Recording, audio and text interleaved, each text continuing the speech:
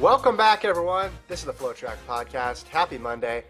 I'm Kevin Sully. He's Gordon Mack. Wherever you are tuning in, I hope your week is off to a great start. And I just have a guess. I have a suspicion, Gordon. We have a lot of Jamaican listeners tuning in live on the YouTube chat today.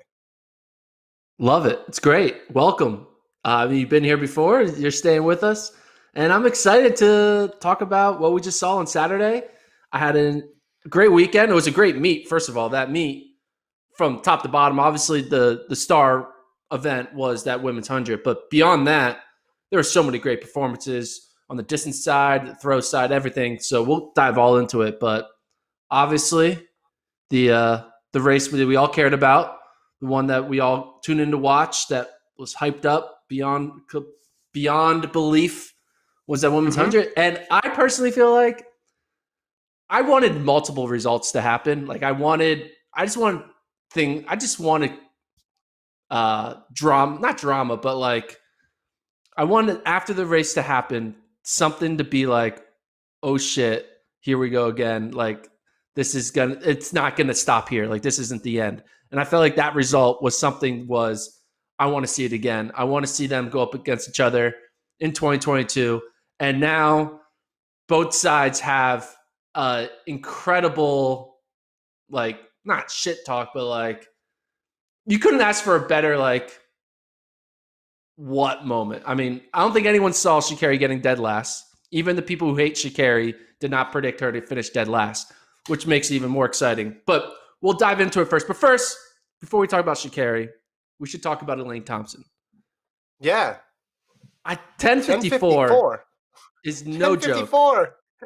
That doesn't grow on trees. That is like 10:61. We started getting used to seeing 10:6s because, you know, Shelly Ann ran that in the regular season. And we kind of just felt like we started normalizing 10:6. And then when we saw the 10:61 Olympic final, it was great, but it kind of felt a little normal because we had seen a 10.6 on the clock in 2021 multiple times. But 10:54, FloJo, watch out. I mean, some people would argue it could be even the actual real world record because people controversy on FloJo's time, whether it was wind dated or not. But 10:54, Elaine Thompson, only plus 0.9 win. Yeah. I don't know about you, but like, put this on top of what she's done the past two Olympics with winning gold in 100 and 216 and in 2021. It makes her 1 year. What year was it that she didn't run? Was it 2019 or 17 where she kind of had a bad championship performance? Well, 19, she struggled. It's been the Olympics has been where she's really shined, and then that 2015 World Championships, she ran well in that 200 with Daphne Shippers. But yeah, this is remarkable. Like, yes, this was supposed to be one of those world records that was not touched. This was supposed to be an off-limits world record. This one, the 200, the women's 4. There's a couple other ones out there as well. But this was not supposed to be one that we were going to talk about in the current era. 10.7 low was impressive enough. And then we get into this year, and you're right. Shelly Ann goes 10.63. Elaine runs 10.61 in Tokyo, pointing to the clock, and you're thinking, man, all right, maybe she could go faster, but it's the Olympic final. She's got to be amped up for that one. Now it's a couple weeks later at pre.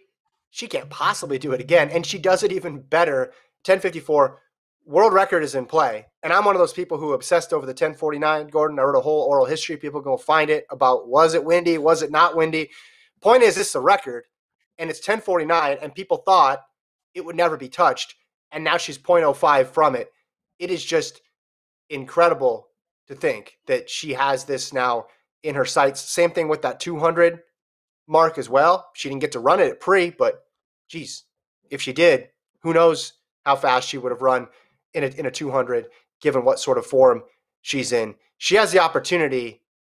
It's obvious now. We said it before. Hey, if she goes to the Olympics again in 2024, gets 2 more gold medals, where does she stack up in history? It's obvious now where she's going to stack up in history. It's going to be at the top if she does it again, if she continues to clip these times. Because the one thing, because those women's records were out there, it was always tough to compare.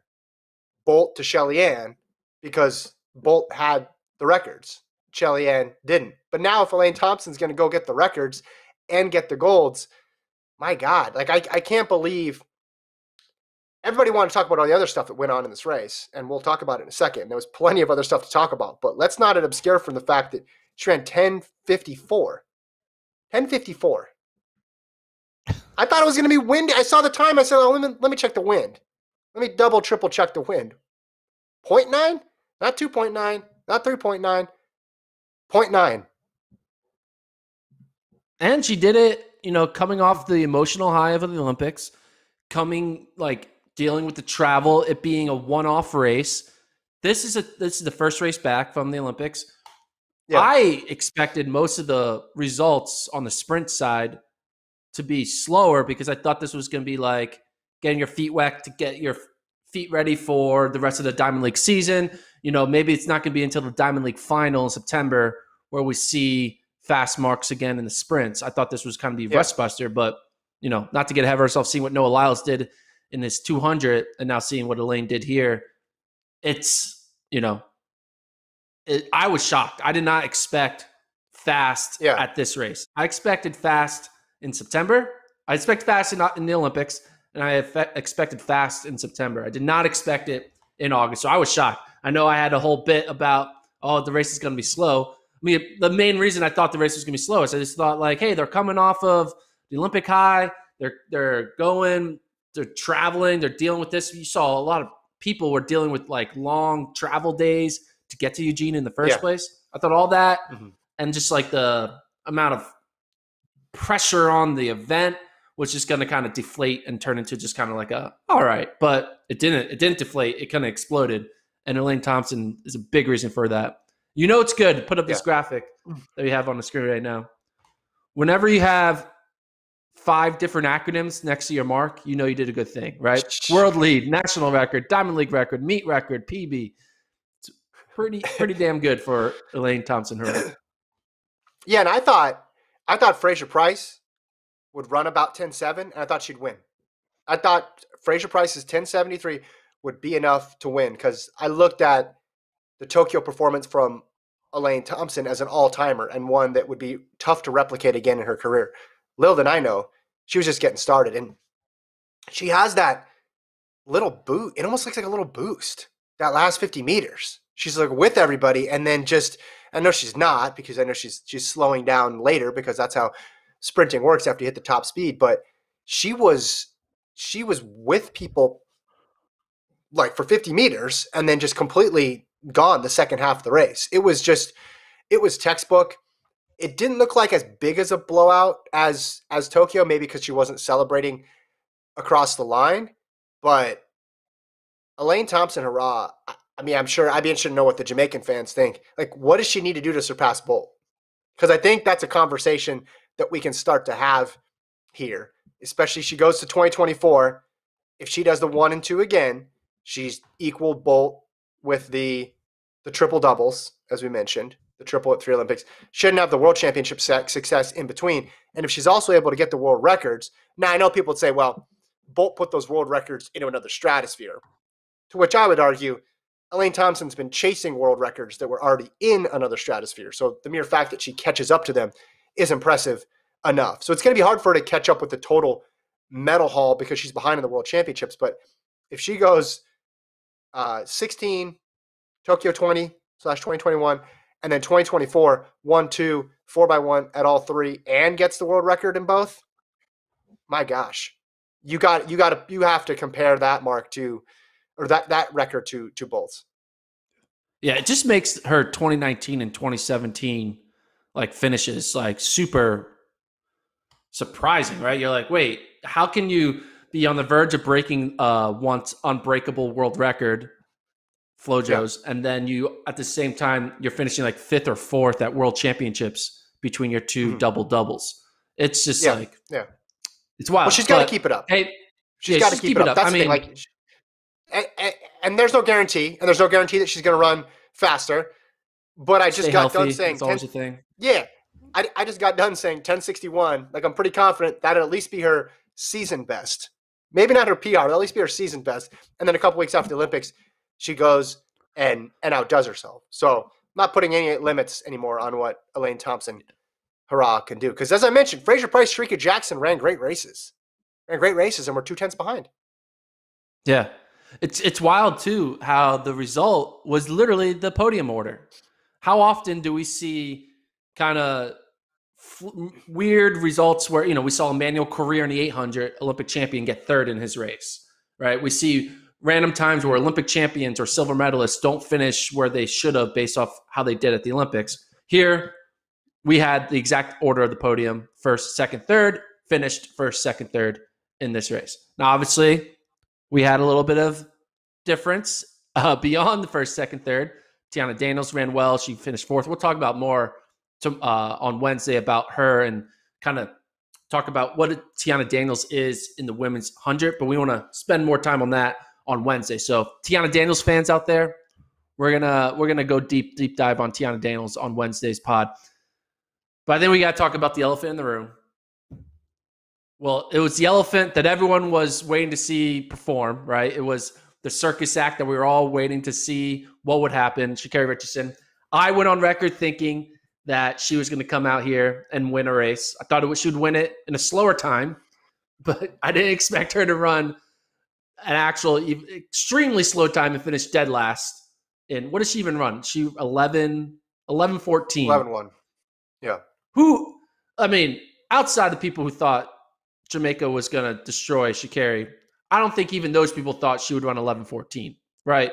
So no. I think I'm trying to figure out why this happened, right? It's not an excuse, but I just want to like why I think worst case scenario, we thought she maybe finished fourth in this race, right?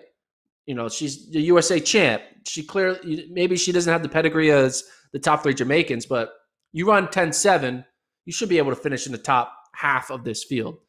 So I think it's one of two things. It's one of three things, but I think it's actually two of three. And I think so there's three reasons. One, injury, which I don't think is true. She doesn't look injured. She looks completely healthy. So throw that out. She's fine. Two, she choked. She just couldn't handle the situation that she built up, all the time off, and she just straight up choked against the elite competition. And three, she just wasn't as prepared. She wasn't as fit. Maybe her training since getting banned during that month off, we're not sure what she was doing day to day. Maybe, you saw she was in a bunch of promotional stuff. Maybe her training wasn't as tuned as it would have been if she was not banned and, going through the regular motions. I think it's a combination of lack of preparation, and I think also a little bit of choke. I think she choked a little bit. So I think it's a little bit of combination of those two. And that's why she finished dead last in this heat. Because Sha'Carri Richardson should not be finishing dead last in this heat. If you're a 10-7 woman who's run it multiple times, you're a U.S. champion, you should not be finishing dead last. Clearly something happened. Now, I'm willing to admit, even the best version of Sha'Carri would not have beaten Elaine Thompson, right? We're now talking about Elaine Thompson in historical greatest of all time realm. But I think the best of Sha'Carri should have at least finished second, third, or fourth or fifth. Fourth. Fifth at worst, not ninth. So I'm shocked that this happened. I don't know what it was, right, but what do you think the reason is that she wasn't able to run at least 10-7 and be up there with the three Jamaicans? Well, I agree with you in that Thompson-Herah was going to win this race. It's the second fastest time in history. I don't think anything can prepare you to have a 10-5 on one side of you and a 10-7 low on the other side of you. That puts you under pressure immediately. And if you get off to a bad start or anything less than perfect, it's going to be tough to recover from because you're going to feel like you're out of the race. I think part of it was probably the next to you in a race because there's only one other person who's run that fast in history. So again, she could have run great and it still would have been a similar result. I think she would have been out of the elite, she would not have won, but there's a scenario too where she runs a really good time coming off of a 2-week break, runs 1080 and gets fourth. And then people are still going to be saying, oh, wow, you lost. You had a terrible race. But I'm interested to see, like, if she runs more this year, what that looks like. Obviously, not counting her out long term here, but this was we knew we'd get some sort of surprise here. Remember when Serenity was talking last week? Someone's gonna false start, or there's gonna be some sort of injury. I guess the weird thing that did happen was Richardson got last. So Richardson gets last, kind of has big egg on her face, right? Moment. Not only did she get last, but the people that beat her had an all-time race. After all this build-up, literally like 20 seconds after crossing the finish line, she does a live interview on NBC, and there's not. She just goes right into as if it was pre-race. Like it was almost as if the race hadn't happened yet. Like if you watch this interview, you would have no idea that she just got smoked and finished dead last. She went right into the I'm the best. You haven't seen the last of me. She said, Yeah. you can talk all your shit. She did that on national TV, which is great. I'm sure NBC was like, what are we going to do? Moms around the country are going to be calling, say, she said shit. Yeah. And I was shocked seeing that interview. I thought she'd be like a little bit of like, damn, like, a little bit of like a humbleness, like a little bit of like, oh man, like laughing at herself type feeling. Like you think when you get beat like that, you maybe want to kind of be on, laugh at yourself. Be like, man, I suck today, right? I'm sure all the other athletes are like, man, I really put up a stinker. But she pretended as if she didn't lose. She's just like, no, this race didn't count. She carries unique, right? She's really big on this whole like talking shit, and I like it. And I think the people like it because they all wanted to watch her run. If she doesn't talk like that, people aren't going to watch the race. Non-traditional track fans are out there excited to see this race. She did worlds for the popularity of this event, and people are still going to want to watch her going forward. But we had yet to see Sha'Carri in this situation where she's kind of like on the wrong side of, not history, but the wrong side of the result, right? She was finishing dead last. And I was surprised that she kind of took it to, I thought she would have a little bit of humbleness, but no, she went ham on saying like, talk all your shit. So yeah, maybe if I was her advisor, I would be like, hey, maybe one interview every 10, you can be like a little humble, but hey, she's her own woman. She can do what she wants. And she decided to choose this path, the path of most resistance, most likely, because now everyone is going to be going crazy. Didn't you say before the meet happened, if she lost, maybe she'd speak about these things differently? And I said, no, like she is who she is. And especially she is who she is. You're right. 10 seconds after the race, 20 seconds after the race, when someone puts a microphone in her face, she's not going to change who she is. She did. I saw later an interview in the mix zone where she did apologize for it and said that she shouldn't have used that sort of language. Here's the thing I don't understand though, and I think Michael Johnson touched on it in a string of tweets as well too. Did Shelly-Ann Fraser-Pryce or Elaine Thompson-Herah ever say anything to her? It seems as if, and the Michael Johnson tweet that I'm referring to, he says, here's why I know success of the sport. No matter how talented, it takes a high level of focus.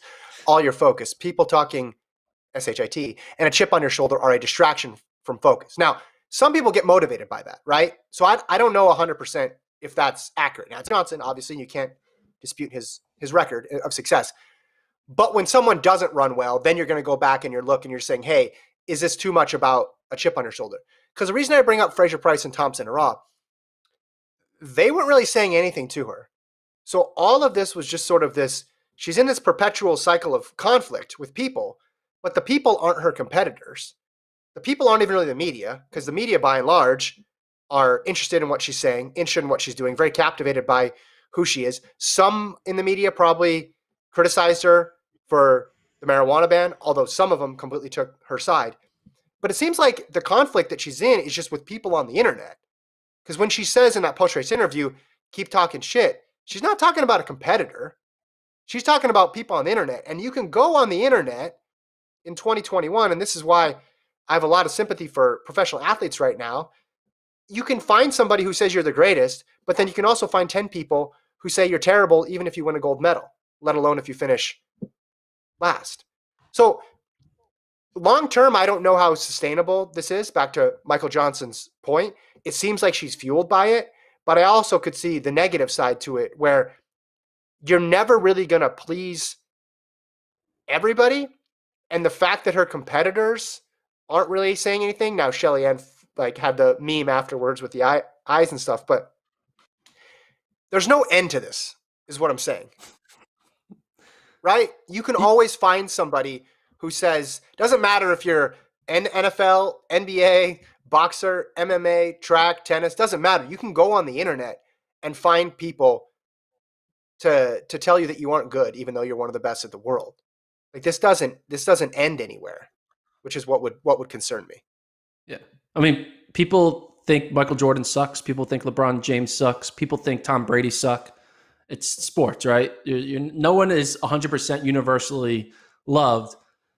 And I agree with you. I think here's the thing, though. I think she's going to be able to look at this race as a one-off because right now it is the only race she's done.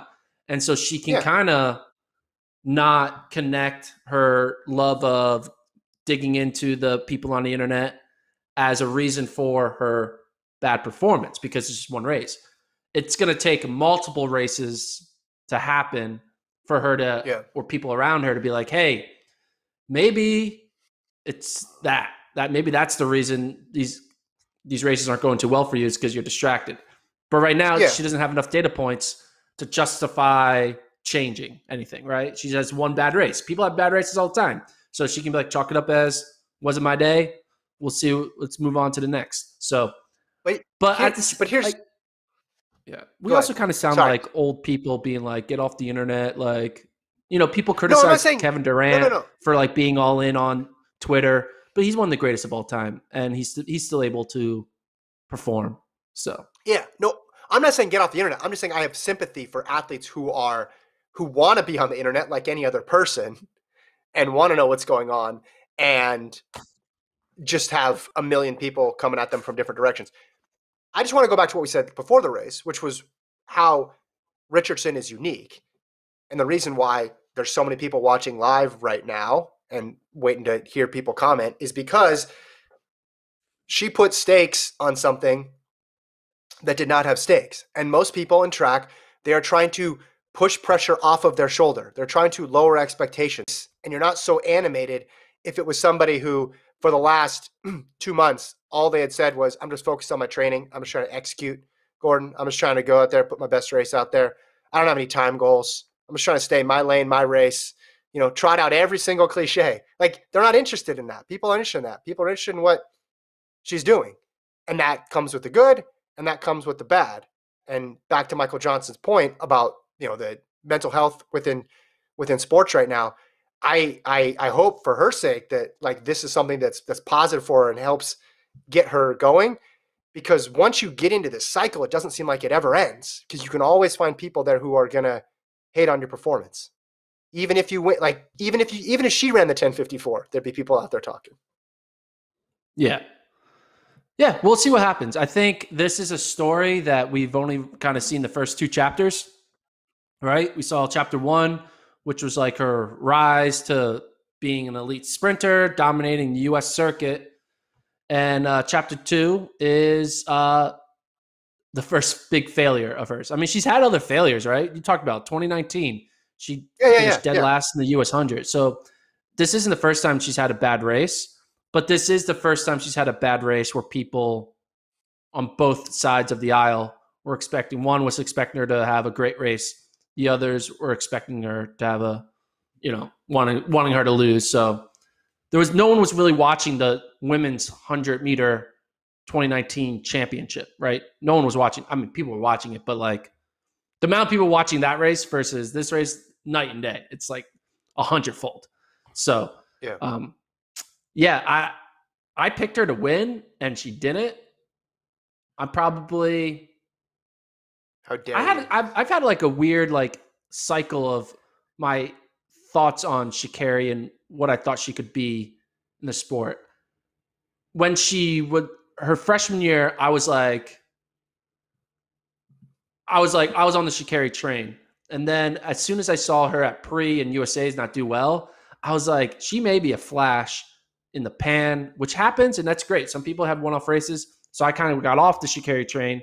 And then in 2020, she started showing a little bit consistency. And I was like, okay, you know what? She's getting older. She's figuring it out. I'm willing to buy the ticket back on the train again. And then beginning of 2021, I was buying first class seats. I was asking the conductor if I could ride in the front seat because I was so excited the way she was running the regular season. And now we kind of we got in a little car crash with this train. The train hit a couple cars because she just ran 11:14 on national television. Yeah, yeah. Got smoked by all the Jamaicans. But hey, you don't win them all. I was completely wrong in my take on Sha'Carri that she would win this race. I do think she will eventually win an important race, but it looks like it's not in the cards for this year. Maybe 2022 she wins a race. Maybe not. Maybe Jamaicans continue their run and they do well in 2022. But I do think eventually the dam will break and she will have like a gold medal moment. I think she will win a gold medal eventually in her career, but it's looking like it might be happening later than sooner based off this performance. And I think long term she needs to figure out what works for her. And I wouldn't be surprised if she keeps the same approach because she's clearly confident in what she's doing.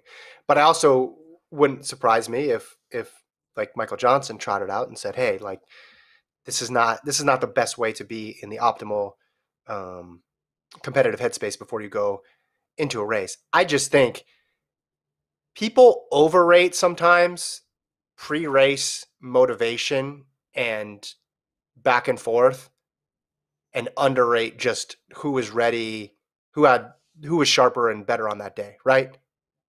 Like Elaine Thompson ran 10:54. Fraser Price and Jackson ran 10:7s. Like those are ridiculous times.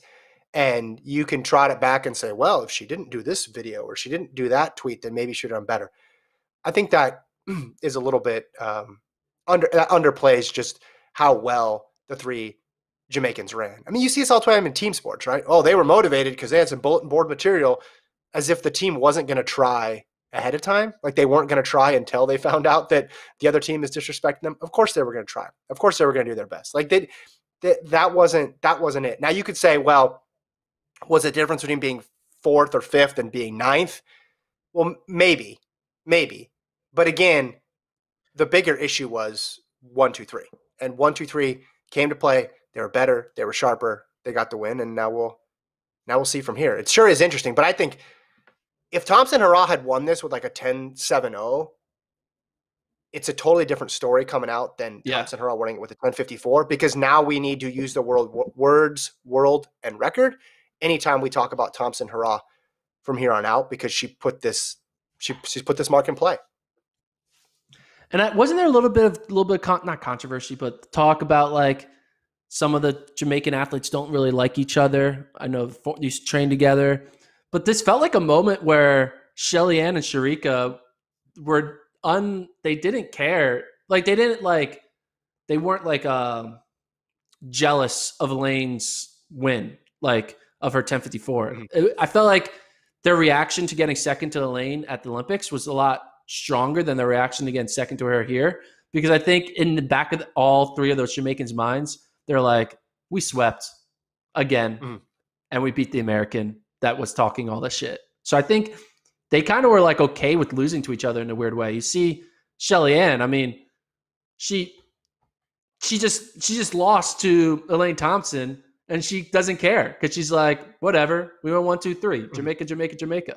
So you see Sharika and Elaine Thompson Sharika and Shelly Ann walking behind Sha'Carri. So yeah, it was like kind of like a team. It was like a country national bonding moment between those three Jamaican women, because they're like, hey, we showed up, we went on USA's turf, and we exposed them and just dominated. So big ups to the country of Jamaica, man. They know what they're doing on the women's side right now. Not so much the men. They had their run a few years ago with Usain Bolt, but maybe eventually, a few years, the men will be doing what the women are doing. It's incredible that three. I just say it's so solid this whole year, and hopefully we get that 4x1 record attempt in Switzerland at the end of the year, because now you have a 10:54 person on your team, not a 10:61. You have a 10:54 on your team. All right, we have the whole rest of the meet to get to. That was a half hour on the 100. Travis is going to be proud of us. Travis, I hope you got some good stuff out of that. I'm looking at the chat. I wanted to do a comment or two on this, but there's just so many of them, and most of them don't like Gordon.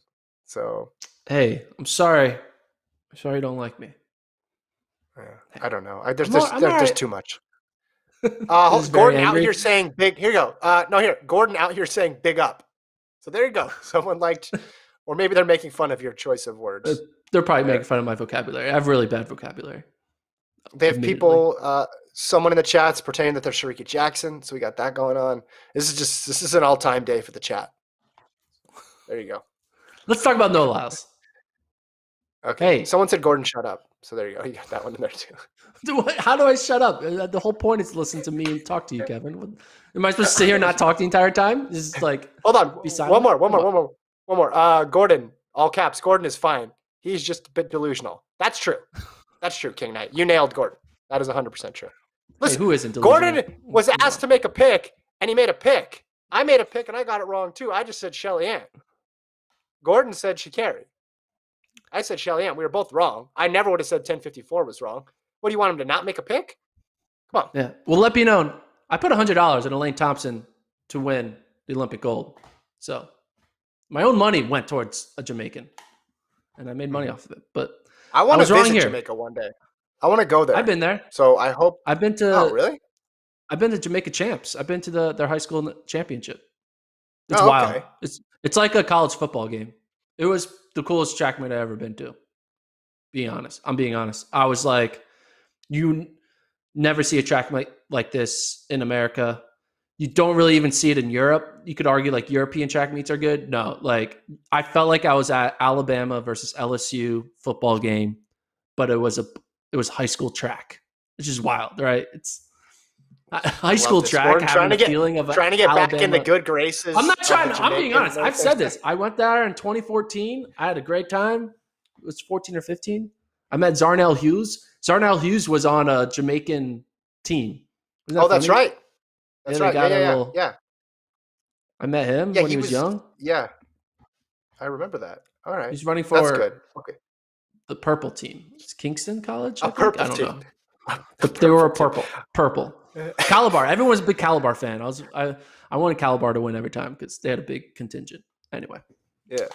All right. To talk about track. That's all it took. That's all it took. Like Gordon's right. 100%. Says, all right, Noah Lyles. Okay, listen. Here's the thing with Noah Lyles. You watch track as much as we do, and you start to get a sense of things, and you feel like you know a trajectory, and you look at how Lyles was running this year, and then he goes into pre-classic after getting bronze at the Olympics, after winning the trials, after not running near his personal best, and you don't think a possible outcome is him blowing away the field in the last 50 meters and running a 1952, only 2 100s off his PR. You do not think that's going to happen. And yet, Gordon, that is exactly what happens. I don't know what this means long term, but it was just fun to see Lyles back to doing Noah Lyles things. Yeah, I mean, he's back. I was slowly over this entire season thinking his 19.5 from 2019, was it in July 2019? That's what year it was? Was it when he ran that 1950?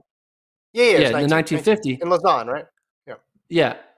I was slowly over time thinking that was an aberration and that maybe Noah Lyles is just going to be a 19.7 guy. He can always, be in the mix to medal, but he isn't on the verge to being becoming a consistent, what's he going to do next type guy where, now he's running 19.4. Now he's in 19.3. He's getting close to Bolt, all that stuff.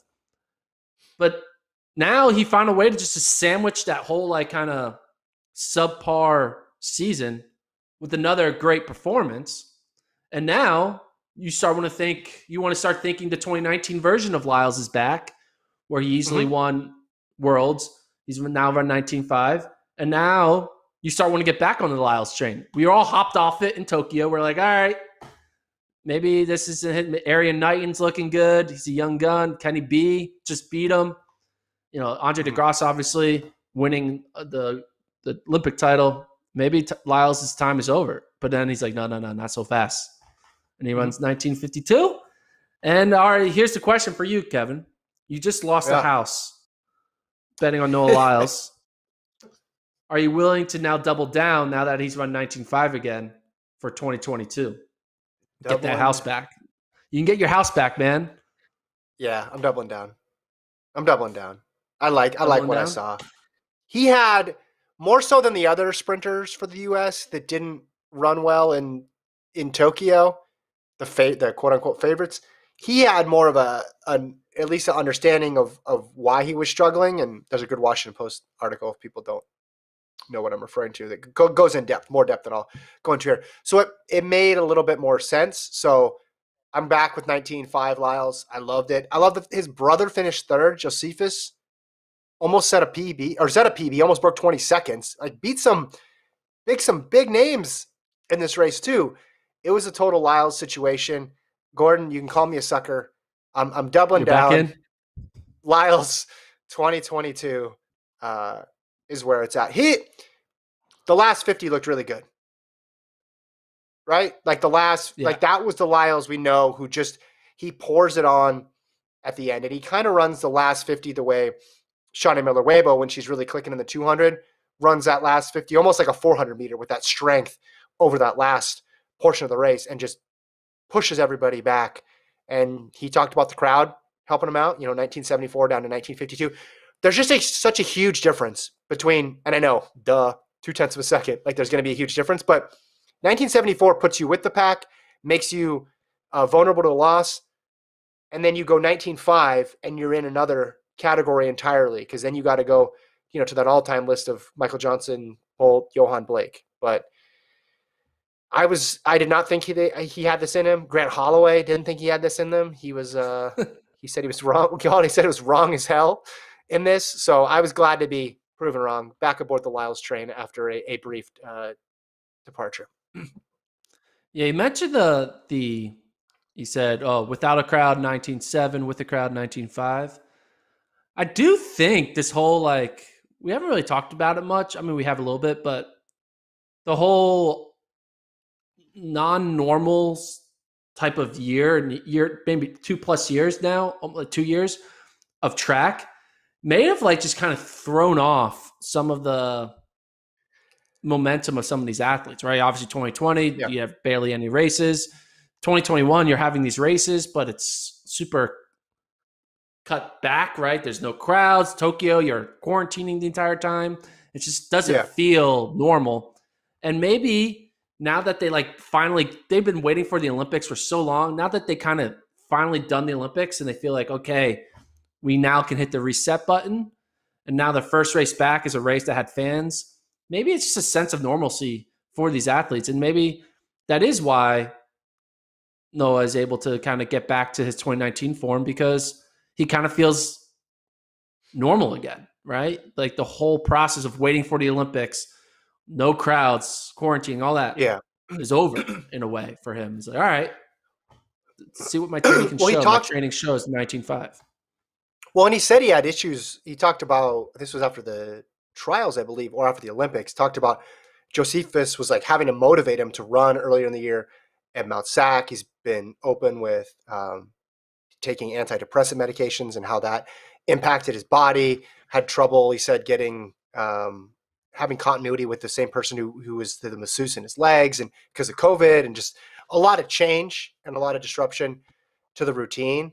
But when Lyles is having fun, when you see that he's having fun out there, the 19.5s are possible. And hey, listen, when he ran 19.5 last year, people were, and I probably was one of the people saying this, next stop, American record, right? He's going to blow through 19. 32. He just needs the big stage, and he'll get it.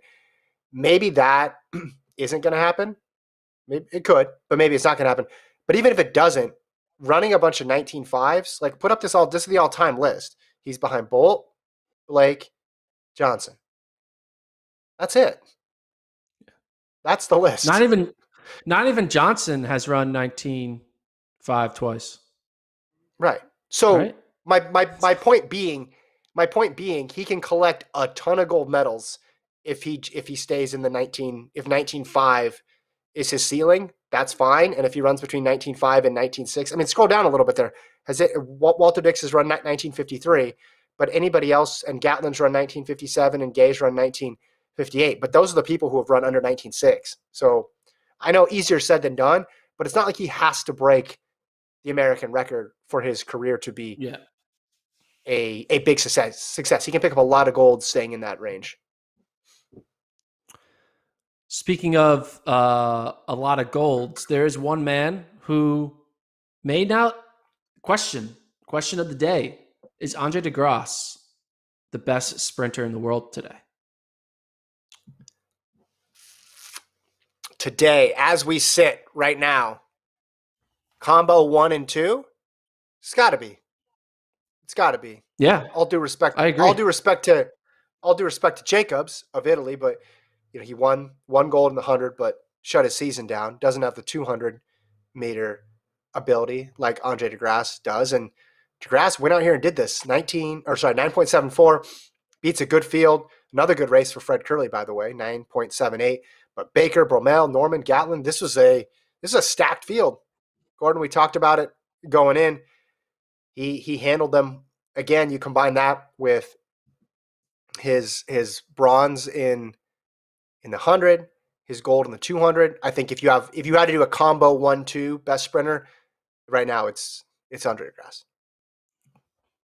Yeah, I mean, it's kind of weird too seeing Andre DeGrasse win. He's the 200-meter champion, and then in the same meet, Noah Lyles is running his 19.5, and makes you think, would Andre still have won if we had Noah? If they raced, if they would have raced each other in pre, would Noah have won? Would Andre have won? They both kind of are now saying, "Hey, I'm in my best form," but obviously you go back to when they last raced, DeGrasse was in a better form.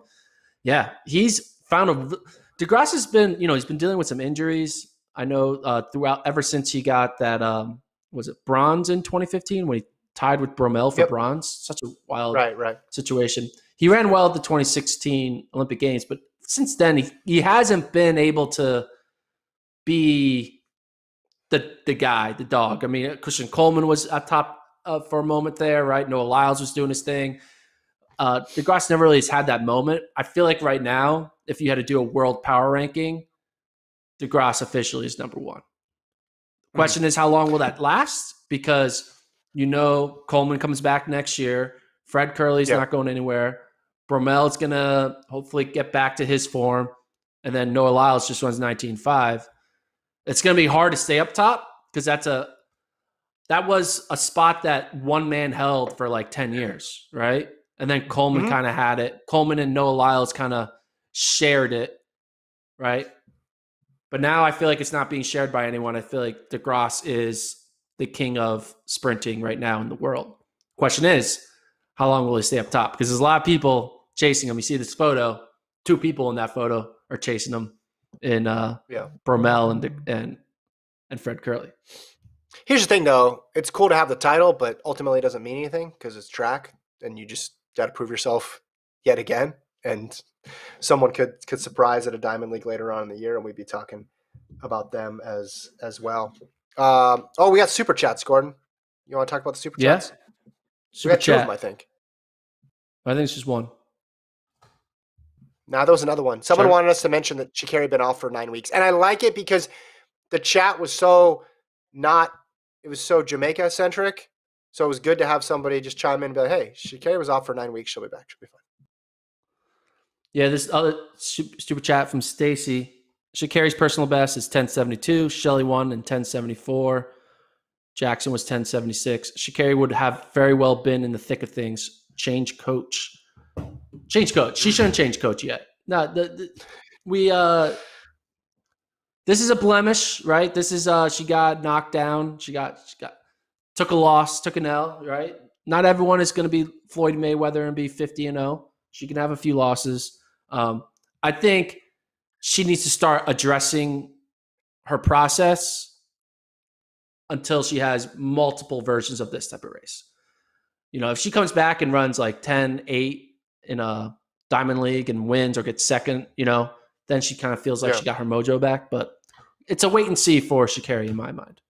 So, should we move the podcast to Jamaica, Gordon? Like we just should do on location podcasts? Hey, would you be in favor of that? I'd be down. I mean, I'd have to break the news to my family, or I'd have to Yeah. bring the family with them and just say, "Hey, we're." Well, you don't have a house. You can buy a house in Jamaica with the Noah Lyles money. In That's 2022. True. I need to borrow the negative $200 that you made from the Olympics to start a new life down there. Someone says I'm endangering my track rep. How did you not think that a fit, riled up Jamaican Olympic champ? Is Sha'Carri's PR so vital for the U.S.? I mean, a lot of people ran fast at the Olympics. Doesn't mean they're going to be able to do the exact same thing a couple weeks later. That's why I picked Shannon Fraser-Price. Because listen, if someone didn't run well, they would say, hey, it's because they were coming off the Olympics and they didn't put as much emphasis into this race. That's I don't know. I've just seen so many disappointing sprint results in my time watching track that I've stopped expecting greatness every time I see sprinters line up. You look even at this regular season, you see some not that impressive times, and you see Elaine Thompson finish third. Didn't she finish third in a race at one of the Continental Tours or something like that, or second? I'm not sure exactly. Continental tours? You're talking Continental tours here? I know, but I'm just saying, we think that these athletes treat every race like it's the Olympic final, and they don't. I was thinking that the Jamaicans were going to treat Prefontaine like an Olympic final, but clearly they did, and I feel like they had a little bit of reason to treat it like an Olympic final because of a certain person that was in that race who was talking a lot of shit. So I think we do this. I bet if Sha'Carri was in that race, there's my take of the day. If Sha'Carri wasn't in the race, Elaine Thompson doesn't run that fast. She runs slower, and because she doesn't feel the need to. She still wins, but she doesn't run as fast. I don't think. I disagree with that take. But anyway, we do this whole thing where it's like we're trying to extrapolate who cares about this race and the conditions in this race. I don't know, man. Track is so unpredictable. It is so unpredictable. You have, in a sprint race, 9 individuals lined up coming from all different directions, and it's just hard to sort out. And there's a lot of races out there where you scratch your head when you look at the result and you try to piece together after the fact, well, why did that happen? And then you come up with a narrative in your head. And then the next race happens and it just goes completely contrary to that narrative that you concocted in your head. Here's one for you. And I know the Eugene track is supposed to be fast, but there weren't whole articles written about it, right? That was supposed to be the Tokyo track. It was so fast, and that's the only reason why they're going fast. And then Elaine Thompson, hurrah, runs 7 100ths faster a couple weeks after at the Prefontaine Classic, right? You come up with all this information, data, and then something happens, and then you just move on to the next thing. One more super chat. Aaron says, move to Jamaica, but leave Gordon. Okay, but can we bring Travis and Colt, the producers? I guess that would be the tricky part. Or would they be working remote? You can do a solo podcast? Is that the plan? You're just going to talk It's just going to be me in Jamaica wandering around with this microphone and talking track with everybody. Yeah, like, hey, what do you guys think of Elaine Thompson? What do you guys think of Johan Blake? It's just going to be track 24/7. Do you want to talk about a thing, Mo? Yeah, I skipped her, so I apologize. But a thing, Mo, 155 flat. I wanted to see a 154. I thought we would get a 154. I thought we were going to get it after she went through the opening 600 in what was it, 122? What was she? 122 or something like that? What was her opening 600? 124. Sorry, 124. Apologies. Yeah. So I was like, ooh, 124. 124 is a top 15 all-time 600-meter mark. Please don't. I was like, she's already 600-meter time on this podcast. I'm just saying, this is why she's going through. This is why you don't get to go to Jamaica. Right here is why you don't get to go to Jamaica. You literally said the words, that's an all-time 600-meter mark. Because nobody runs a 600. Come on. There's a lot of reasons why this was impressive.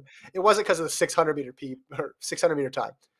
No, but that showed she put herself out there. She went out in 55 seconds. She did. Kaylin Whitney rabbited, a 400-meter runner, rabbited. Uh, she put herself out there, 55.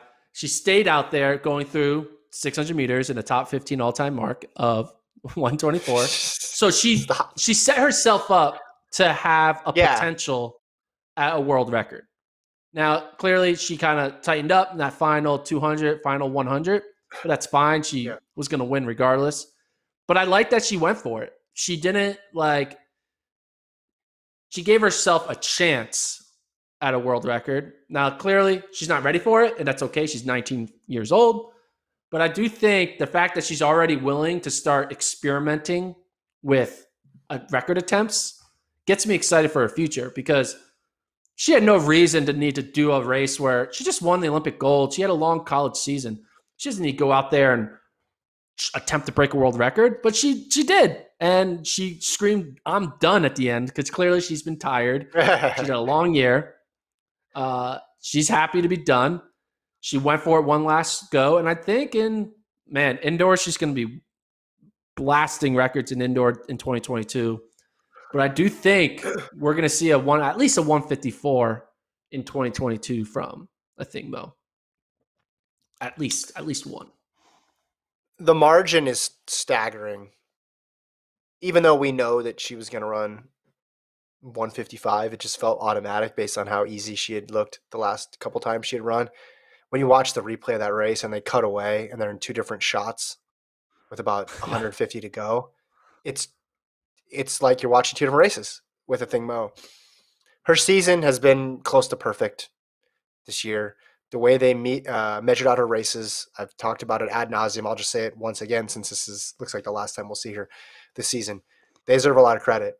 The people around her, coaches, advisors, the people, she did a good job measuring her effort out this year and knowing exactly what the goal was in mind every single race. And this was an optimal season for her. You couldn't ask for much more. And again, yeah, this is another race where we didn't think a world record would be discussed, but you're going to have to in the coming years. Whitney went out in 54. Mo was kind of following her, but not really. Like it's not like she was latched onto her. So I wonder if there was a little bit more time to be gained there, and maybe she went out just a little bit too quick. But if you want to run 154, 153, there's not much room for error. It's not as if you're going to go. You could go out in 57, right? And then you're going to need to even split it coming back. And if you do the whole, the 2-second differential thing, then you're going to need to go out, right around 55, 56 to make that happen if you're looking for sub 155. And yeah, I give her credit. She could have just sat with the pack and then kicked away over the last 200. But she looked at this as an opportunity to get a PR, and she did. She got another American record. Consistency at 155 is a scary thing if you're another 800-meter runner in the world going against Athingmo. All right. Not to change the subject on Athingmo, but we obviously had, but look who got second. Kate Grace. Kate Grace got second in a field that basically was the Olympic final. Is Kate Grace the second best 800-meter runner in the world right now? No, we did this game last time. I said if she beat Athingmo, then I would elevate her up there. Yeah, she's been great. She's been absolutely phenomenal post trials. I mean, how many times has she run 157 now? Was this her third or fourth 157 since? I think it's her fourth or fifth. Yeah. And then she also had that mile win as well. She's been terrific. Rogers ran and Gould ran, pretty solid 157, 158. What we're seeing with Athingmo is sort of the Caster Semenya effect of just one person so far out that in certain races, the rest of the field is able to get the benefit because they tow the race along. But in other races, it just it's bifurcated, and there's two separate races, and then you have everybody just racing for second in the same way they'd race for first. They're lining up and trying to get on each other's shoulders and then kick the last 100. And that's something to watch next year going into the early Diamond League events if Athingmo does them. It's just how does the field react to her level of dominance? Do they try to go with her? Because Riki kind of tried a bit, and then Riki got left and ran too flat and finish 8th. It's a cautionary tale if you want to go with a thing, Mo. You know what I'm just going to say right now? Every 800-meter runner in the world, not in the world, every 800-meter runner in the U.S. are going to become huge Kate Grace fans this summer. Oh, that's right. Or this fall. Because Kate Grace is looking like she is on the path to be one of the favorites to win the Diamond League 800-meter final, which is in September. Because we know Athing Mu is not going to be there. Kate Grace has shown that she can beat Hodgkinson. She's shown she can beat Gould. She's shown she can beat all these other great 800-meter runners. If Kate Grace goes in to the Diamond League final in September and wins, she gets a bye to the 2022 World Championships, which is going to be really important because we already know someone else has a bye. Not really a bye, but a bye by just being better than everyone in Athing Mu. So if Kate Grace can get that bye, that means that that means basically 4 people get to go to Worlds in 2022, with Kate Grace being one of them. And it definitely takes the pressure off. So even Raven Rogers, for that matter, is in that running to get that bye. So Rogers, Kate Grace, maybe Ajay Wilson, probably not. But Rogers and Kate Grace have a lot to run for in September to get a Diamond League bye because Athing Mu is in their country. Do you know who they might be bigger fans of? Who? Wes Felix, Athing Mu's agent, to try to convince her to do this race. Because it's great to have 4 spots, but you also want Athing Mu not to be one of the ones that you have to still go against. Yeah, that's true. Get Athing Mu to do it. Yeah. But you don't have to get it by yourself. Someone else can get it for you. Yeah. I'm looking at the 800 standings here. They must not have been updated on the Diamond League site. Because right now, Kate Grace is in first with 20 points. Natoya Gould is second with 19, but Athing Mu is not even. Oh, wait, was that not a Diamond League 800? Maybe not. I don't know. That may not have been a Diamond League 800. It might have been in the Diamond League, but not of the Diamond League, which is really always fun to. It wasn't. It was not. Okay, it wasn't. So yeah, she has 0 points. It was sans Diamond there. So I guess there's Lausanne, Paris, and that's it. That's left, and she would probably not be able to accrue. Okay, if Kate Grace wins, So, if Kate Grace wins, scratch all that.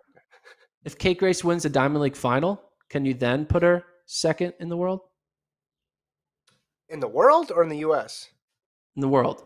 I've been trying to get Kate Grace be crowned second best 800-meter runner in the world. That's my mission. Okay. Obviously, Athing Mu is number 1. She got to run 156. If she runs 156 and wins the Diamond League final, I will move her up. So number 2 all time. Not number 2 in the world this year. Okay. Number 2 in history of anybody who has ever existed. Yeah. So that's too bad about the Diamond League situation there. So the standings are then. We can talk about standings. Let's move on to next. Yeah. Hold on. People want to know the top 8 of the 800 Diamond League. No, just kidding. Let's go. No, let's go on to the next topic. Nobody wants What's to the know next that. topic? The next topic is my voice crack. Men's mile. Jakob Ingebrigtsen. Go ahead, Gordon. You called this one. They don't remember when you get it right. They don't remember when you get it right. We did have someone email us. Actually, before we talk about, I want to bring up the email. Hold on. Well, don't post their email address. I'm not going to post the email address. I'm going to just read it. Okay. So the guy Tim emailed us with the headline 347.32. He addressed it to you, Kevin. He said, "I've listened to nearly 3 hours of pre-classic preview from your various pods. And as far as I can tell, you never mentioned 347.32. FloTrack fans will instantly be familiar with that mark, as it is the fastest time ever run on U.S. soil by Suleiman in 2014. And they go, but yeah, basically, I don't care about soil records. But that's what Jakob Ingebrigtsen did. He broke the soil record, which is not only was it a U.S. soil record, but it was an Oregon soil record. It was a Eugene soil record. It was Lane County soil record. Lane County soil record. But 347 is no joke. Give all ups to Stuart McSwain, who made it honest after the pacer dropped off. We could kind of tell that Timothy Cherry had no desire to run fast in this race. He was like, I don't want to do that. I don't want to try to run 347. I just want to try to win a a tactical Tactical race, race. and Yeah. that's what Timothy Cheruiyot did in third. But Ingebrigtsen looked so when he saw McSwain take it out after the rabbit went off, and Yeah. Ingebrigtsen just like chilling on him the entire time. You just knew Yeah. the inevitable was about to happen when Jakob make a move in the final 300. But Jakob, man, he looked good. He's young. Can't even go to the Wild Duck to drink after that victory because he's not 21 yet. But my thought that the dam has been broken, that the chariot like wall that no one was ever going to beat him in a 1500 or mile ever again Yeah. was smashed by Jakob at the Olympic final. And now we're going to just see greatness go on for a few years. I don't see He had Jakob losing another race that matters until 2025. I'm still not there yet, but this was a good run. And he had a good assist there from McSwain because McSwain basically served as a secondary rabbit for him. Cheruiyot did what I thought he might do, and I don't know the motivation behind it, but he basically was shadowing Jakob, saying, well, I'm not going to go out there. I'm not going to be like McSwain. I'm going to stay back. The problem is Ingebrigtsen basically turned into the 2019 version of Timothy Cheruiyot himself. So Cheruiyot got out-Cheruiyoted by Ingebrigtsen here and just put the gas down and did not let go and showed no sign of letting up at all. We talked about 347, actually even 346 or 345 being a possibility. So the time did not surprise me. Did it surprise you? No, it didn't surprise me. And I'm excited for more. He's born in 2000, man. The guy was born. He has yet to turn 21. He turns 21 in less than a month. September 19th is his birthday. 2000, baby. That's crazy. And he's running 347. I'm excited for him to go start climbing up this all-time leaderboard in both the mile and in the 1500. You see in the mile now, he's 9th all-time, right behind Alan Webb, who's 8th at 346.91. I think next year he probably runs 346. The year after that, he probably has like a 345, and then we start having these type of world record attempts the way Cheptegei's been doing that with all of his and running stuff. I think we start seeing some Jakob Ingebrigtsen-led record attempts in the next few years.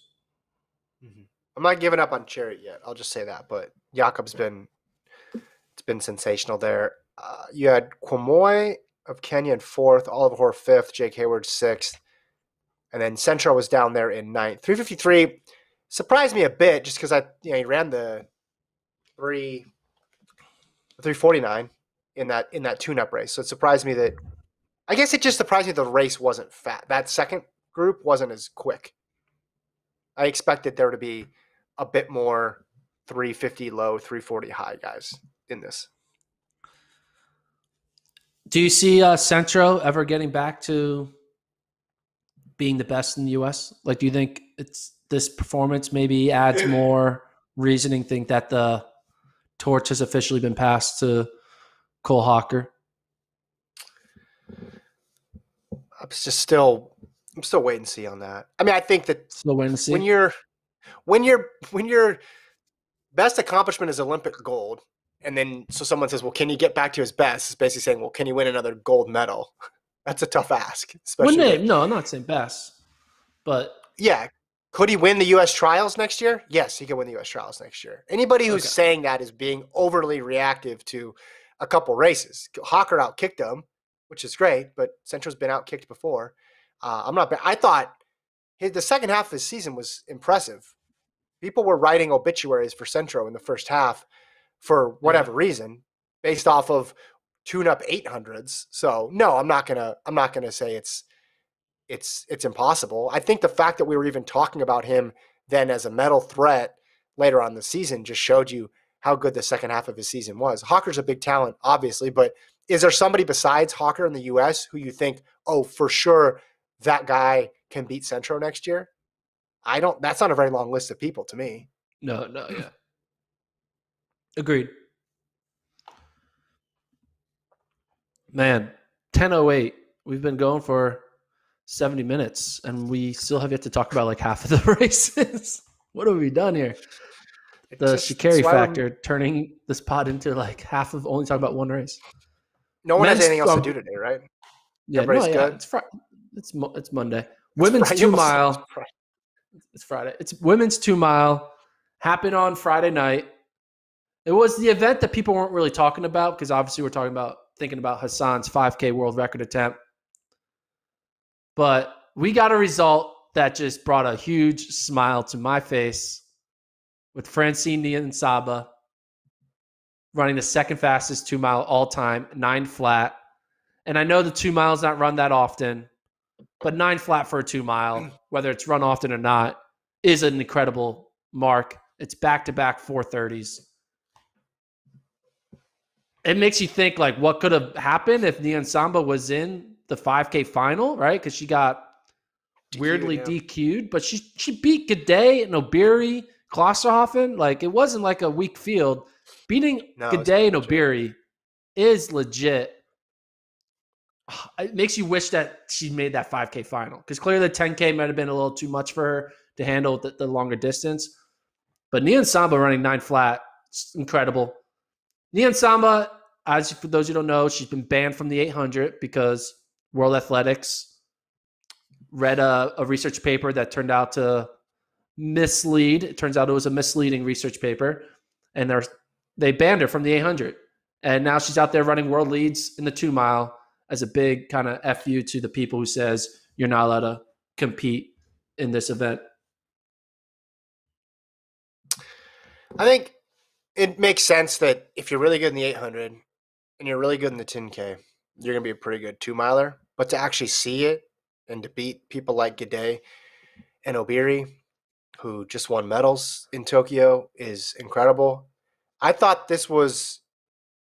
She hung around, and I thought, okay, the longer she hangs around, the better because she's got just so much speed. But I would think she'd be better in the more tactical type of race, and maybe she would be even better in that sort of effort. But a 9 flat off of a rabbited pace is mighty impressive for Niyonsaba. So yeah, this was a surprise to me because I thought a good result for her would be finishing third or fourth, even after what she did in Tokyo. But to beat both those women in the margin with which she did it, I mean, she really poured it on there. I don't know if we have the splits, but she really crushed it over the last 2 laps of this race and just being able to adjust mid-career to the longer stuff. Now, it's a bummer for her that the 3K/2 mile is not on the championship program. So she's either got a steeple if she wants to do that distance or run the 5, which is what she did in Tokyo before she got World Indoors, DQ'd. Yeah, you're right. World Indoors 3K World for Indoors. sure. Okay, I'm gonna ask you a question, Kevin, and you probably are gonna answer it very bureaucratically, or what's the word? I don't know what the word is. You're gonna Politically. ask here. Hold on. I'm gonna guess Gordon's question here. Are they gonna now extend the prohibited event list up to the 2 mile because of this race? Yeah, up to the 2 mile and down to the 200. Right? They're gonna be like, oh, we just got new research that says you now can't do the 200 to the 2 mile. We don't know what just happened. Don't look at what just the results we saw, but we now need to change it because the new science is here. Um, but yeah, what do you think they're gonna? Do you think World Athletics is gonna have any move here from what we're seeing from Christine and Boma Yeah, and Niyonsaba here in the 2 mile? I think. I don't think they would extend it just to the 3K unless they really are interested about World Indoors. I think if they extended it, they would have to go up to the 5K. Don't you think? That would be a little weird to extend Yeah. it to prohibit people in the 3K or the 2 mile. I mean, I think they're gonna have to answer these questions because, as you mentioned, that the the paper that they relied on for a lot of this information, then they just retracted it, which is becoming a big issue now. And people are wondering, well, does Semenya have a case now? Are they going to reopen this? I know you wanted to talk about that on a later pod in more depth. Short answer, no. On this one result, I don't think on this one result they will. I think if she got gold in the 5K at Tokyo, then I think there would have been strong discussions because they've said that themselves. They said we're leaving this possibility open. If someone demonstrates success in this event, then that's an inclination, or that's evidence that we need to revise the list of prohibited events. So I don't think it would be out of what they've already said. But based So off of World one Athletic, 2 mile, I don't think so.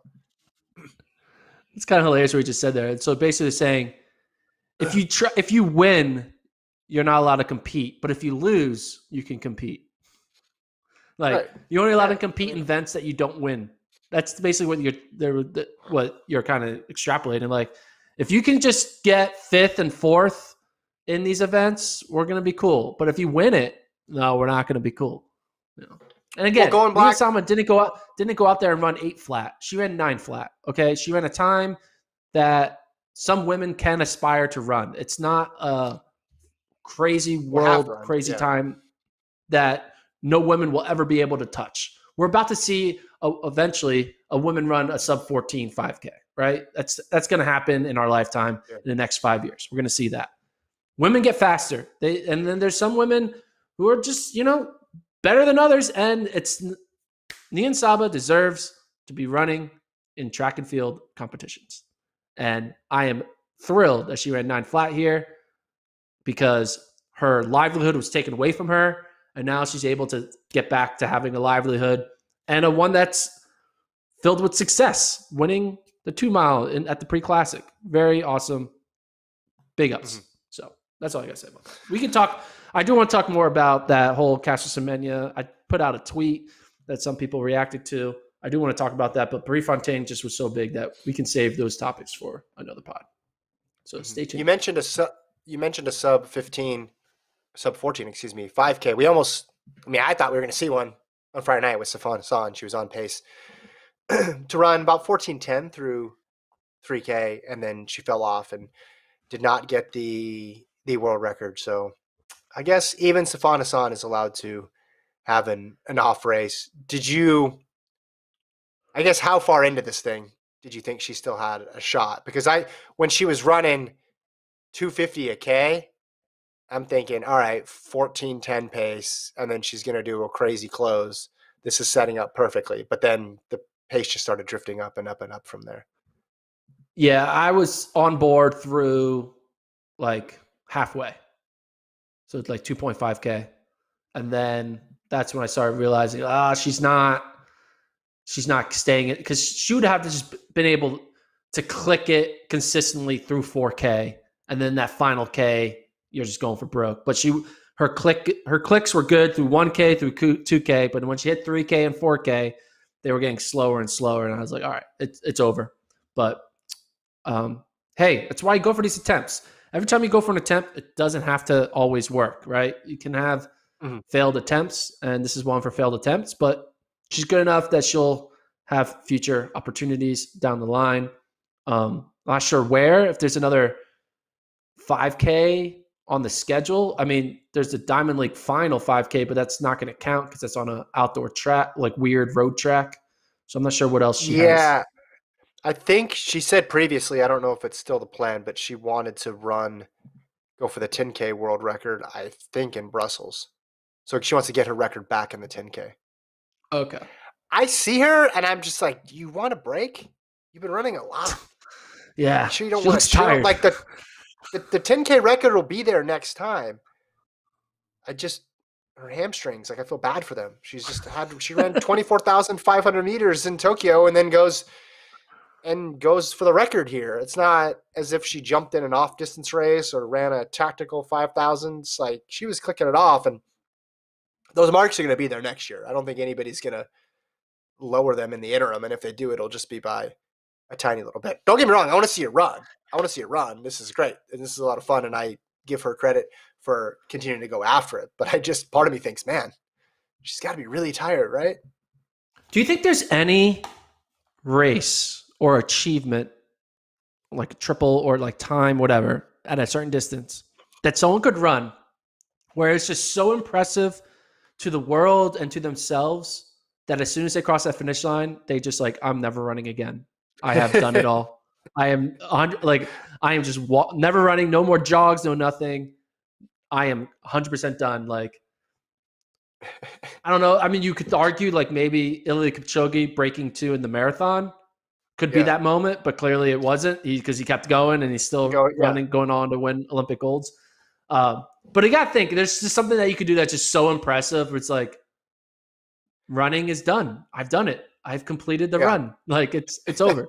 Obviously, this doesn't happen because these are elite athletes and they don't have that mindset. Yeah. But if I ever went out and like hit a PB that I've always wanted, I could see myself convincing myself, yep, time to just hang it up. I'm done. Never running again. Well, they would have. I mean, Hassan, if she'd done the triple, I don't think she would have retired, but that would have been No. pretty close to it. You have nobody in the world who can compete with me in a 1500, a 5000, and a 10,000 when they all were running fresh. And Yeah. I was like, me tired is better than all of you at 3 different Combined. distances. Yeah, I do agree with you on the Kipchoge one. If he had just taken off his alpha flies and left him off the finish line and walked off, but like, I've done it all, I wouldn't have Yep. blamed him. And started I'd been started eating cake and cheeseburgers. I'd have been sad. I'd have been sad because I want to see him do it, and I'm glad that we get to see him run still. But I would have totally understood of, hey, I've accomplished everything I can accomplish. Do women's 15 here. Another blowout. This is interesting.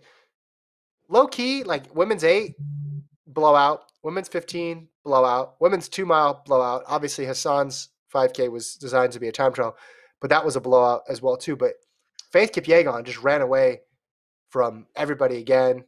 I thought the world record might be in play, but she still ran really fast time here, backing up her Olympic title. 3:53.23, won by over 6 seconds, Gordon. This was one of those, it's like, oh, this race is fast, but it's like, nah, the race wasn't fast. It was just one person in the race was really fast.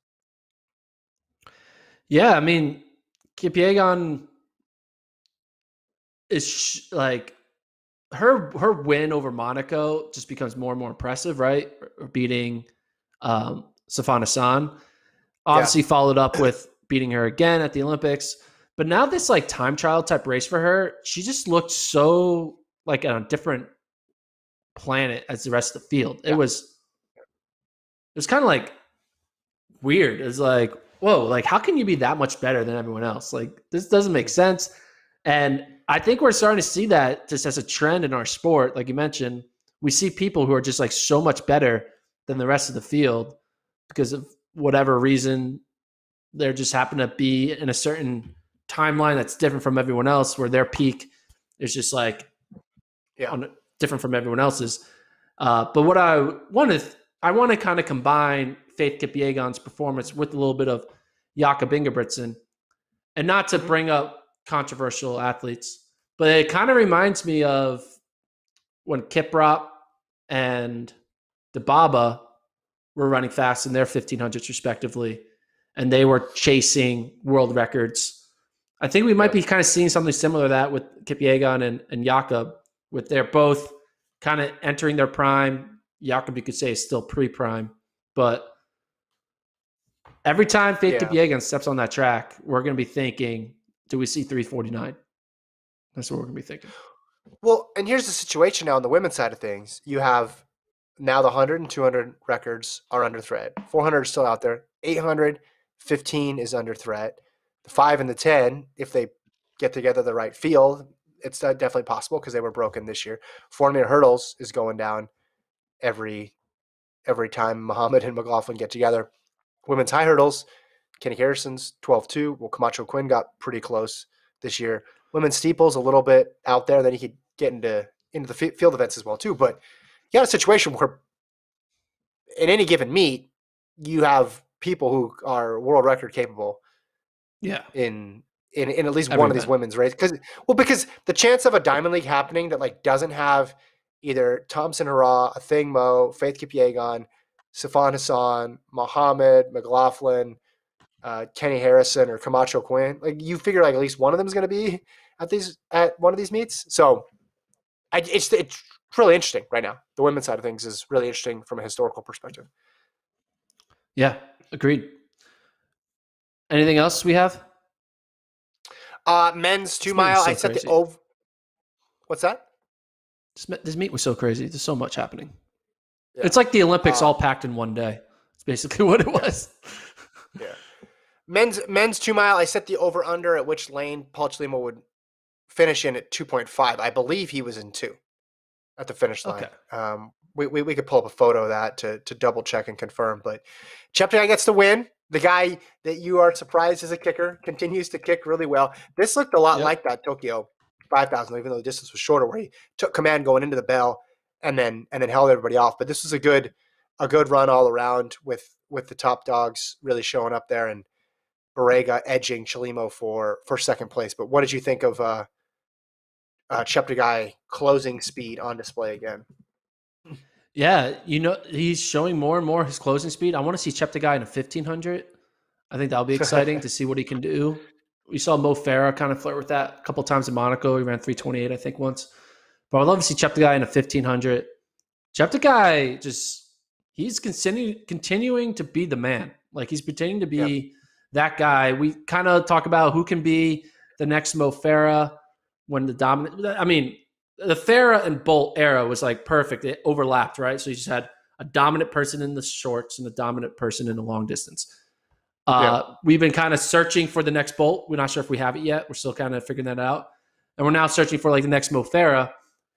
Cheptegei, you could argue, is slowly becoming that guy. Obviously, he has that loss in the 10K to Borrega. He lost to Borrega, right? Borrega. The 10K. Yep. Yeah. But he showed up, still won the 5, comes here, wins this 2 mile against both Borrega and Chelimo in this. So if Cheptegei can stay consistent, he's going to be, maybe he won't be perfect and constantly win gold, but I think Cheptegei's floor in every world championship is going to be bronze. Like I feel like that's just going to be his floor in every global final he's in is bronze. I mean, he's got this opportunity now with the 5 and the 10 over the next couple of years to rack up a bunch of medals and get in there in the Bolt, or sorry, not the Bolt conversation, the Farah conversation, and he has the world records of Bekele too. So we're still early days of Cheptegei, but a lot of potential there for sure. One last race, women's steeple, Gordon. We saw an American record from Courtney Frerichs. She finished runner-up in this race. Nora Gerutu got the win, 8:53, but Frerichs 8:57.77. It was interesting because men knocking on the door of sub-8, women in the United States knocking on the door of sub-9, and Frerichs the first person to do it and smashes through, breaks her own American record. What'd you think? Yeah, I don't think we have Travis anymore, so I'm trying to bring up head-to-head 3,000 meter steeplechase. I think the thing I get out of this race right away, Courtney Frerichs breaks the American record again, right? And when you think of the U.S. and steepling, the first name that typically comes to your mind is Emma Coburn, right? You're like, Emma Coburn, she's the queen of the steeple in the U.S. And the question now is Courtney Frerichs the actual queen? And the reason why it seems so weird to say that is I just pulled up head-to-head. We don't have Travis on graphics, but head-to-head, they've raced 20 times against each other. How many times do you think Courtney Frerichs has beaten Emma Coburn out of the 20 times? 2. Damn, you're right. 2. I pulled it up. 2. I pulled it up. I only have them competing. I have them competing 18 times in the steeple, and it's 16-2 Coburn. That's what I have. Oh, I have it 20 times. So 2-18. Yeah. But obviously, Coburn has found a way to always win at the USA Championships. Courtney's always getting second or third, depending on whatever the situation is. Yeah. But Coburn has all these head-to-head wins against her, even dating back all the way to college. But when it comes to like fast marks, it's Courtney Frerichs. I mean, 8:57 and 9 flat, no joke. Yeah. Emma Coburn's not doing that. Are we slowly but surely going to see Courtney Frerichs? I mean, I feel like Courtney can't do anything. I just think Coburn has beaten Frerichs so many times that even if Frerichs goes on to win a gold medal, it's just, I mean, Coburn has a gold. So I don't know. It's a weird situation. I think you have the factor of 3 medals versus 2, and one of those medals being gold is the reason why the order and the head-to-head, right? I think you outlined it. Now, if Frerichs is able to even up the medal count and even get a gold, then the conversation gets really interesting. But it's tough to measure, and this is something that track fans will argue about, but it's tough to measure, okay, you have the two better times, but we've dominated head-to-head. I think most people are going to go lean towards the head-to-head there. But 8:57, barrier-breaking performance there for Frerichs. Yeah, I mean, I think that, I mean, how old is Courtney Frerichs? She's 28. So she still has maybe a few more years of a prime. I mean, if she's still, I mean, typically prime is 22 to 26, but obviously there's outliers who are able to extend it to like 32. So I think she can still be relevant in these next 3 championships, through to Paris. But I agree. She needs to win a couple more medals to kind of have more than Coburn. And she needs to beat Coburn at a USA's. Like, Coburn has just dominated the US championship. Just shows up and wins. That's like, it's Coburn and a win. But Frerichs, man, she can run another sub-9 later this year, maybe in a Diamond League final, then run a couple more sub-9, just be consistently running 9 flat. That's going to be hard to beat. Consistency is always the hardest thing to beat. If you're consistent, you typically are always finishing in the medals. So I just started thinking about it. I always thought Coburn, women's steeple US. That's just what I always thought. But now I'm like, wait a minute. Two fastest marks ever run are by Courtney Frerichs. And maybe Courtney should be it. Like, I don't know. Like, Courtney did break Coburn's NCAA record. She broke Coburn's American record. I don't know. It just makes you think. I guess it's how important is time? How important is time? That's the existential question, Gordon, that we've all tried to seek out answers to. But we'll discuss that more. I saw Abigail in the chat was asking about Tiana Daniels. We're going to talk about Tiana Daniels on Wednesday. Yes. We're going to get to – we'll do like pre-classic recap part 2 on Wednesday. We're going to keep going. Like, there's still a lot to talk about. Thanks, everybody in the chat. They have not calmed down in the chat. I'd say you got people on your side for a little bit by saying how much you like the boys and girls champs in Jamaica. I don't know if they're still there because people have really high standards. They want you to like make the exact correct pick all of the time, but that pick needs to correspond with their pick. Otherwise they get upset. And just to be clear, we're American, but we don't really have a rooting interest. I know it's hard for people to believe. Right? We're interested in stories and following people, but there's no rule book here that says because we're American that we're rooting for Americans. So people going in and saying, "Ha! How do you guys feel now?" I think we both feel fine. Hey, because we talk about track. I'm just excited to watch them race again. I think Sha'Carri versus Jamaicans should keep happening. And if the Jamaicans keep winning, that's even awesome. That's even more of a storyline. Whoa, they just keep on destroying Sha'Carri's hopes and dreams. And maybe we'll see. But hey, hopefully we get to see him again in the Diamond League final. Get part 2. Get chaos. Yeah. I have no idea if that's going to I have no idea if that's going to happen. Like for the record, I have no idea if we're going to get this again. Even if we don't get it for this year, it's still going to be obviously a talking point. For next year.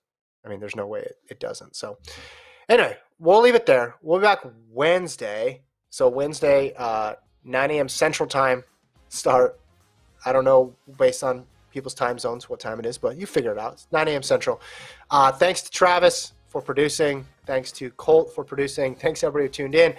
FloTrackPodcast@gmail.com if you want to write us in a nice note or recommendations for what Gordon should talk about, or think about, or predict, just any of that. We'll talk to you guys next time.